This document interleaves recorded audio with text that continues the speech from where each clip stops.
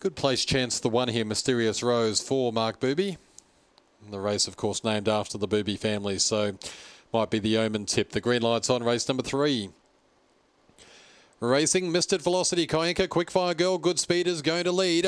Getting around the outside is Feisty Senorita, followed by Mysterious Rose on the inside. Wider on the track, Zambora Caitlin, then Partial Defence, Crackerjack Ruby. Velocity Kayanka's back last, and Carlo Scorcho's back with it.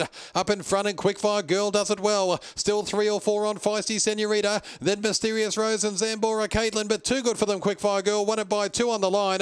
Second, Mysterious Rose now third. Zambora Caitlin's prominent. Feisty Senorita and Velocity Kayanka really wound up late, but it was all over by that point. Partial Defence, Crackerjack Ruby, Carlo Scorcho back near the tail.